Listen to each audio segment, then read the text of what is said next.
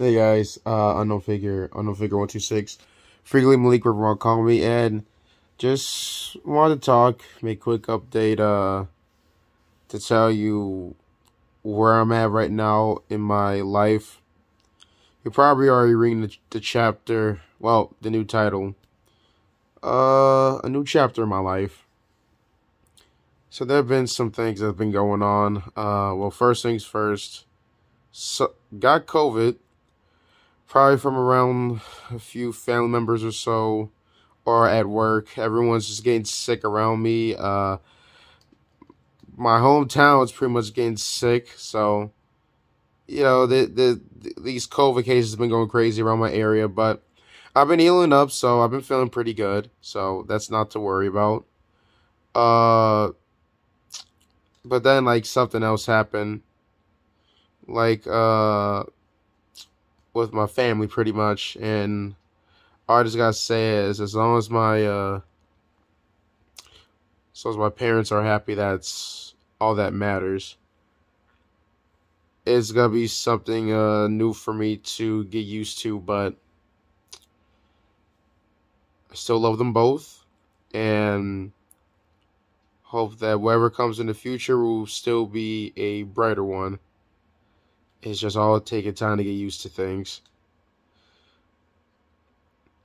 Definitely had a lot of emotions coming out of me during these past 2 days. And I definitely let out a really big one earlier today, which definitely helped me, made me feel better to get this stress, to get this like barrier off of me.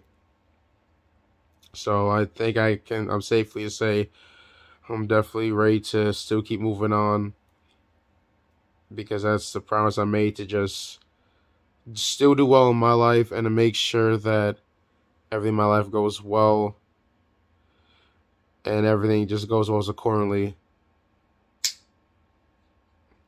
God's plan is my plan